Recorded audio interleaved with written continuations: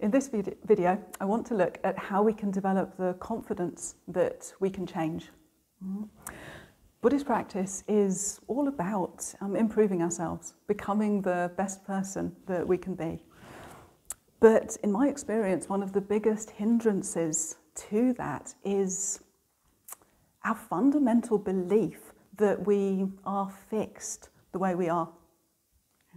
For example, when you sit down to do just a simple breathing meditation, do you sit down with the feeling of possibility, thinking I can change my experience through this meditation? Or do we sit down thinking, yeah, well, I did this yesterday and not what happened?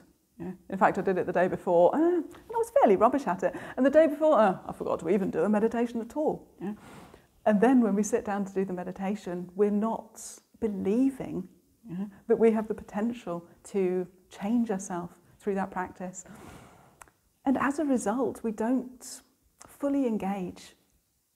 Part of ourselves is always pulling back because we're not believing that we have the capacity to improve ourselves. So this feeling that we lack potential is a part of our self-grasping ignorance, our belief that we exist as a fixed and unchanging person.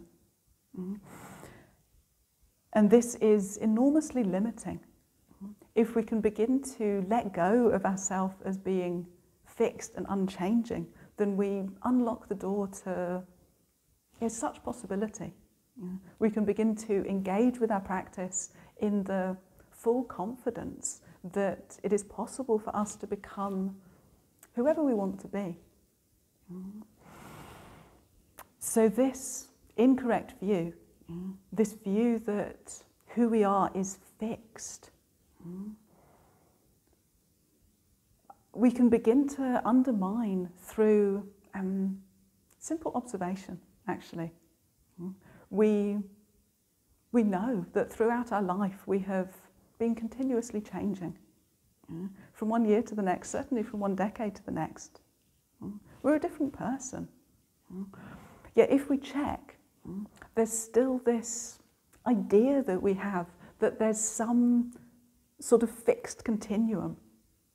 Everything about me is different, but I'm the same person. How does this make sense?